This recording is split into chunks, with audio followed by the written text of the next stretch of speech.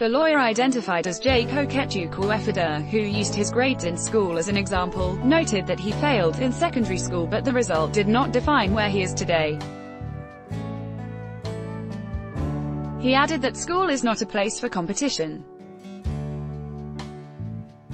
Gutierrez, who had failed 9 subjects out of 15 subjects when he was 12 years old in secondary school, turned out to be a great lawyer with 5 law degrees. 30-year-old Gutierrez had bagged his 5 law degrees from several Ivy League universities.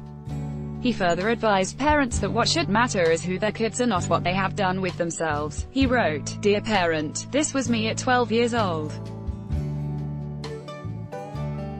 I failed 9 out of 15 subjects, including maths and English, from a public school.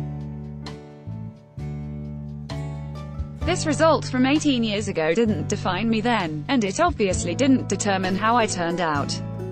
School isn't a competition, it is a place for learning, play and growth. There's more to life than an estimation of one's academic performance. If you ask me, your child's result should be taken as a receipt that you paid school fees." Finish. I am 30 years old now and I have bagged 5 university degrees in law from several Ivy League schools. This as well should never matter. Life is not by where and what you've done for yourself, but by who you are and how it affects others. Gutierrez, who is also a human rights activist, has been involved with several human rights organizations and projects. He also works as a research assistant with the Nigerian Institute of Advanced Legal Studies.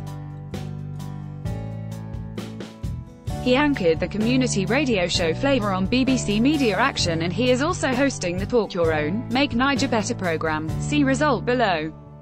CEO's interview. Meet Nigerian woman who quit banking for farming, on Source.